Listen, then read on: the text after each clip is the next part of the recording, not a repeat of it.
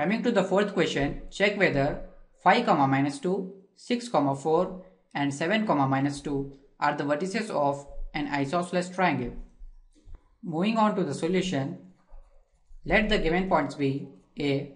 5, -2, B. 6, 4 and C. 7, -2, which are the vertices of triangle ABC. Here, in this problem, we need to check whether the points ABC are the vertices of an isosceles triangle. We know that 3 non-collinear points will represent the vertices of an isosceles triangle if its two sides are of equal length. That is, triangle ABC is an isosceles triangle if AB equals to BC or BC equals to CA or CA equals to AB. For checking whether the points represent the vertices of an isosceles triangle or not, we need to find the distances AB, BC and CA.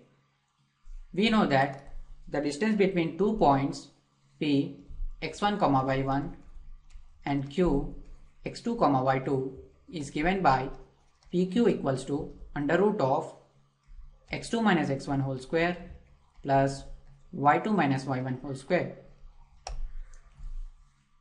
Let us take the points A 5, -2 and B 6, 4.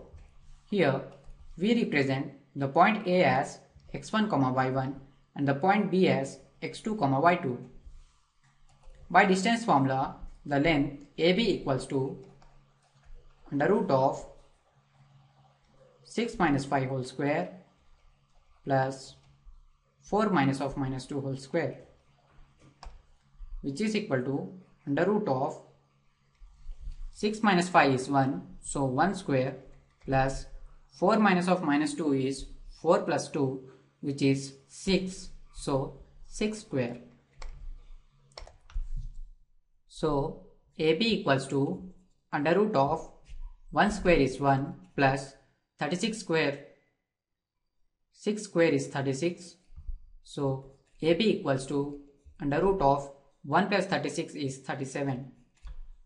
Hence, we got the length AB as root 37 units. Now let us take the points B 6, 4 and C 7, -2. Here we represent the point B as x1, y1 and the point C as x2, y2. Substituting the values of x1, y1 and x2, y2 in the distance formula, we get length BC equals to under root of 7 minus 6 whole square plus minus 2 minus 4 whole square, which is equal to under root of 7 minus 6 is 1, so 1 square plus minus 2 minus 4 is minus 6, so here we write minus 6 square. That is equal to 1 square is 1 plus minus 6 square is 36, which is equal to root 37.